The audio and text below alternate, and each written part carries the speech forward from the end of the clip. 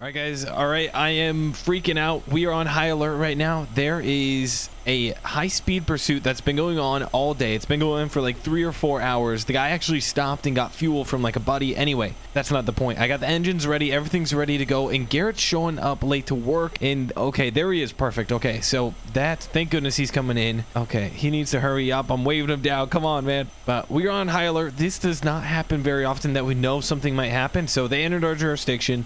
We got the go ahead to start preparing, because if anything happens, there's like 15 cop cars following him, bunch of state troopers. Garrett, you ready? Get your suit on. We are on high alert here. Most likely something's gonna happen. A high-speed pursuit just entered our jurisdiction. 15 cop cars, crazy driver, and he was throwing stuff out the window. I don't know, so just be ready for a crash for us to respond to. Okay, that's a lot to take in, but I'm ready. Yeah, you better be. I got all the engines ready, so pretty much you just got to jump in and it's a waiting game. Okay, let's get ready then. There we go, Garrett. Dispatch gave us the red light. Sounds like they just get in an accident, and 2 or 3 cop cars are gonna be down. So let's go. Okay, turn on my lights. I'll let you lead the way. Here we go, boys. We're pulling out. Let's do it, Garrett. This is gonna be pretty intense. So it's about 5 miles east on I-30, and then yep, more stuff's coming in. It sounds like 2 officers are gonna need. Okay, one's severely injured. The other just needs to get checked up on. Okay, hang on the left. Okay, we got to get here quick then. That's some lives on the line. Oh, for some reason I can't. There we go. We're good. Swing wide. Let's get moving. Anything else coming on your computer? I can't. I'm trying to scroll through it all.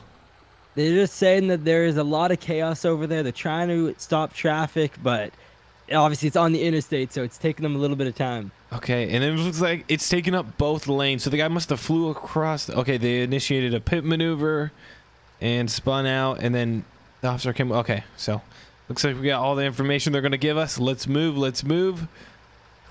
All right, I'll let you know if anything else comes back on the computer. Okay, perfect. And then it's going to be a little bit of a hike, so max her out. See what they can do. All right, I'm going. Pedal to the metal, brother. I wish these things were a little faster. Yeah, it would be nice, but I think there's just too much weight. So it's around this bend. I don't see any smoke yet. They did say, yep, there it is. Okay, I see the smoke. Oh, she's going. She's going? Oh, geez. Slow. All right, officers gave us room on the right. Take the right shoulder. Okay. Come around. There she is. Holy cow. What in the world happened here? All right, get our medic stuff open. There we go. Let's get your unit. All right, hoses attached. This is going to take us a few minutes. Garrett, you start doing some paramedic work on that first officer. He's sitting behind that car. Okay. All right, you go help him. I'll get hoses. Okay, I'll work on that. Just grabbing my kit. There we go. All right, guys, there we go. We're doing that. Garrett's over there helping that officer. Okay, it looks like this was the car that pit maneuvered. And then that GMC actually rolled, but this car rolled a bunch. It's in the middle of the lane here. Oh my goodness, it is hot. Okay, it's a lot hotter than I thought. Now, I don't know if it got to the gas tank yet or what. It's pretty much taken the whole entire engine bay, spreading to the interior. What even? This car's like a Rolls Royce. Dang, so these guys were legit like gangsters or something, or just, I don't know what the situation was, but literally looks like a gangster mobile, or like, you know, just it looks like a bad guy's car. Okay, Spencer, the guy seems to be pretty stable now. We just have to wait for the ambulance to come, but I'll help you with this Take fire. this hose. Take this hose. Yep. I'm gonna get the other one going. Perfect. Thank you. All right, he's all good then? Yeah, he should be all good. You just need to transport. Okay, perfect. So I think ambulance was like 2 minutes behind us, so I'm sure you'll get him here. Oh yeah, definitely. But he's stable and everything. Officers helped him out and stuff. Yeah. No, the officers should be all good. I don't see anything like, unless there's something like internal bleeding. Okay. But should be good. I'm gonna jump in this Corvette real quick and move it, and then let's try and stop it from spreading to that Yukon. That's what I'm concerned about, man. Yeah, those 2 vehicles are pretty much inside of each other at this point. Yeah, it's not good. I think the Yukon rolled a few times, then rolled up next to it. All right, Corvette's out of the way. We're looking good. There you go. They just left the keys in it. Yeah, I think the officer jumped out and tried to get the other officer out, and yeah, there's so much chaos. Who even knows where everyone is at this point? And then they got the suspect in the back of the car, so I think it was just one guy, so that's good. And then now it's our job, man. Oh jeez. This thing probably overheated, because they said it was a 4.5 hour car chase in that the guy actually fueled back up. Usually they don't last that long. They run out of fuel. Yeah, that is crazy. Like, how did they even let him fuel back up? I don't know. They said his buddy was riding alongside of him with a gas can, pouring it in, and they had some pump thing. And yeah. I was listening to it on dispatch, and the officers were calling it in. It was pretty entertaining. That is crazy. Well, hey, honestly, like, at least we're here, and so far everything's going well. There's no one who we know is like severely injured as of yet. So yeah, should be okay. And I think we're gonna be on the news, so that'll be good. That'll be kind of cool. Hopefully they get my good side. Yeah, hopefully they do. All right, it looks like we kind of stopped it from going to the interior. And then if we could pop the hood, I feel like that's our problem. We can't get direct water on it. Maybe go through the front radiator or something. Yeah, we just have to keep trying to blast it. Luckily, these are our new hoses, so they are a bit more powerful, but this is definitely a very hot fire. Yeah, for sure. It's looking good, though. I think it's getting quite a bit smaller. Just keep spraying. All right. Spray and pray, baby. Spray and pray. That's a... Oh, gosh. I'm going to go try hitting it from the other side a bit. Yep, shoot it that side. I guess I didn't really do too much over there.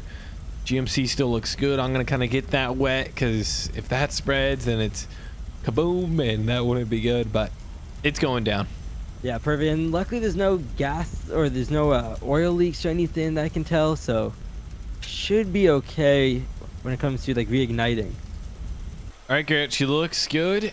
I think we got her under control.